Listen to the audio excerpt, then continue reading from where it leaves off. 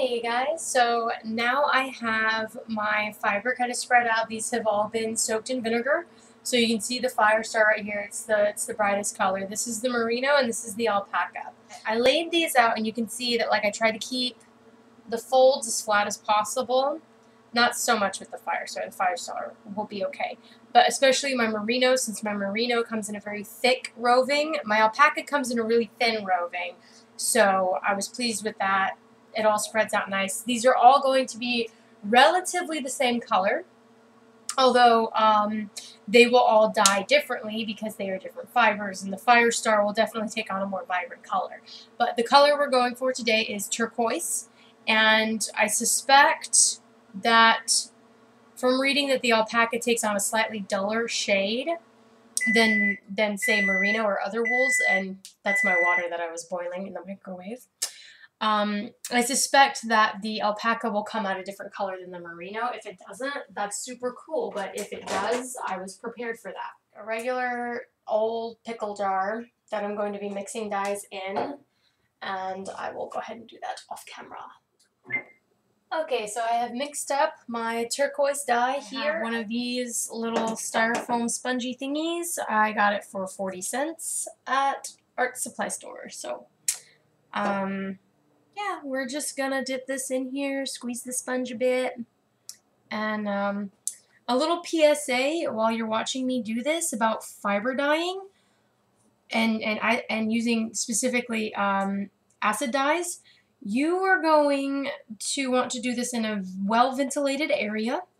You are, if you're weird about that shit, wear a mask. You do not want to inhale the dry powder in any way whatsoever. So keep that very much in mind.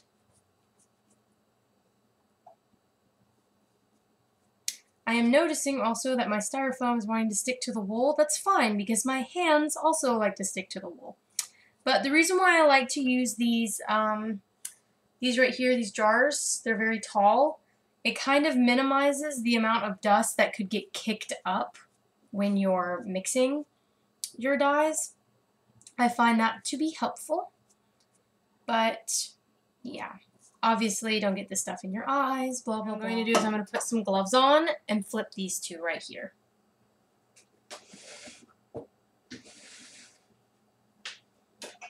Actually, no, I have tongs for that shit. Look at my new toy. Tongs. I'm all professional now. Oh, the dye actually almost went completely through. That's fantastic. So, ooh, these tongs are cool.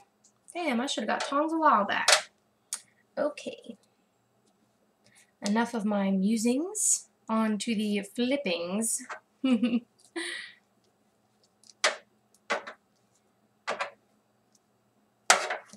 Now, I do want a heathered look to this because I have a natural brown that I'm going to be mixing with a dyed brown and then some gold firestar. And by the way, I don't think I mentioned what color I used. I literally used the turquoise color by Jacquard. I haven't tried any of the other brands, but I'm sure that they are all comparable. And I'm going to set my oven to 250, and I probably should have done this before. Oops. Okay, 250. And now we let it preheat. Alright. I think we did good. Yes, I think I did good. Hey guys, familiar old setup. I have my Aztec gold color now. And this is going to be the browns. Ooh, I really like that. Okay. So here I'm starting with the firestar because I'm going to do the firestar and Aztec gold, and I'm going to do the merino and chestnut because I want the brown to be as lively as possible. So to do that, I'm really doing a purposeful heather, so I'm very purposefully making sure that I am dyeing these in different colors before I blend them all together.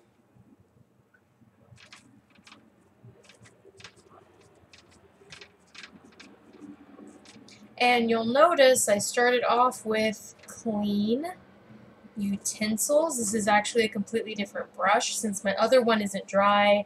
I didn't want any residual blue or turquoise or whatever getting into it. So, yep. And I'm going to use my tongs to flip this because I'm wearing gloves to protect my hands and everything, but at the same time though, I don't want to get my gloves super dirty and then get everything that my gloves touch super dirty. So, because I'm okay having hands with blue dye on them. Blue tends to come off the skin very well. The more natural tone colors, the browns, the reds, those will stay and bother you. So, just a little FYI that I tend to do. I think I'm going to wear my gloves from now on just because I really need to start doing that. But as you can see, my firestar is taking everything super well. These actually soaked longer than the other ones ended up soaking for because, and I'll give you a tidbit on how the actual oven everything worked. So, and I have a lot of this left. I think I'm going to do the tail end of this merino with some aztec and just kind of put some of this aztec gold in there. This is, like I said, a very, very nice shade of brown. I really like it. It's a nice orangey brown without getting like weird with it, you know? Like if I were to try to mix this color myself, I would get weird with it. If that makes any sense to you guys. So I'm just going to use up the last little bit of this. I'm going to pour it here and just kind of leave it in. And now I'm going to mix up some of the chestnut. Let's check this spot here. You know, I was really excited about this chestnut, but I think what I'm going to end up doing is just putting spots of this around, since I do want a heather. So I'm just going to put spots of this around. But I think I like the Aztec gold because it's more of this beautiful golden brown. That's, you know, Mama's biscuits, what I wanted. This this chestnut color is not what I wanted. So I'm actually going to put that jar down, use it for something else eventually, and mix up more of the Aztec gold that I like. This is more of the Aztec gold. And, you know, I just want to say that as artists, we don't make mistakes. What? We just add unexpected design elements, right? So this shit happened, and that's just how I roll with it. I do think that the small bits of dark that I have in here will kind of add a different flavor to the overall piece. I won't do this next time. But I think that for this piece it'll be alright. Because again, I plan on making something for myself out of this. So I'm not super crazy about like perfection. So you don't need to be super crazy about perfection either, especially if you're just starting out, which if you're watching this video, I would guess that you are just starting out. Now, I did leave my other stuff in the oven for about 45 minutes, roundabout. The first half hour was on 250, and the last 15 minutes was on 260. So I'm just going to put this in at 260 for 30 minutes and see how warm it is.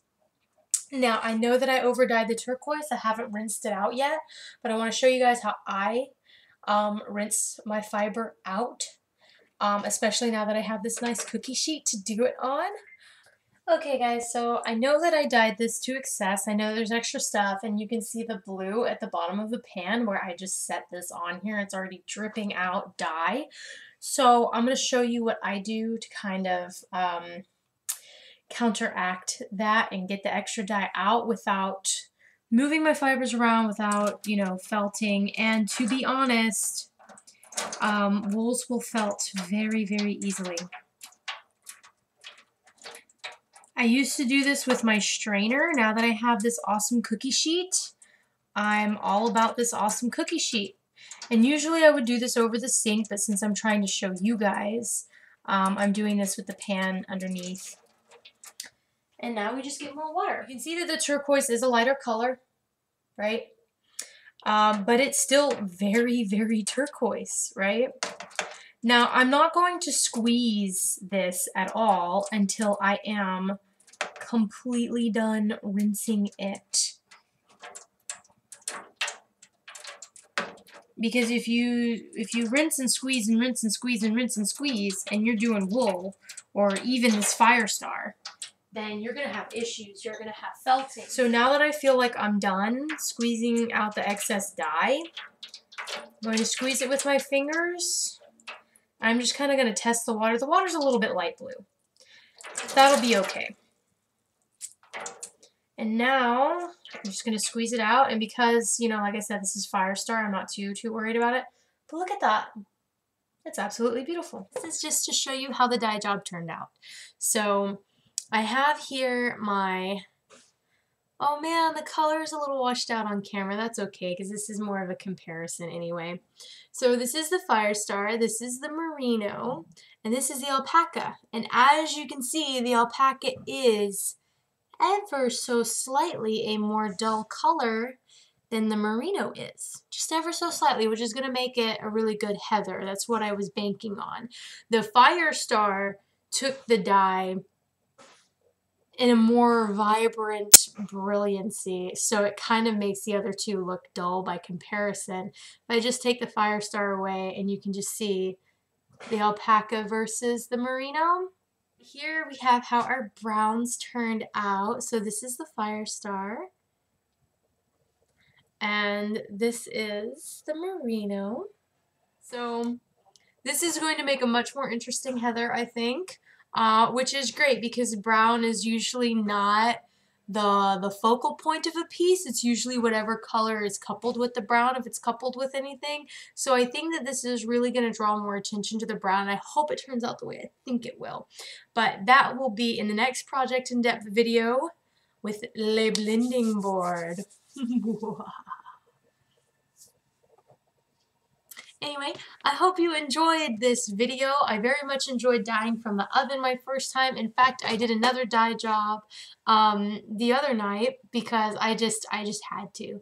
I just had to do some more dye experiments because dyeing from the oven, I like it so much more. It's less hassle. It's less cleanup as well, and I wasn't expecting that. So that's probably how I'm going to do all of my dye jobs from now on. Super excited to have shared it with you guys. Super excited to let you guys see what the end results are. If this helped you out, please hit like and subscribe. And as always, leave any questions or comments down below because I'd love to hear from you guys. Happy crafting!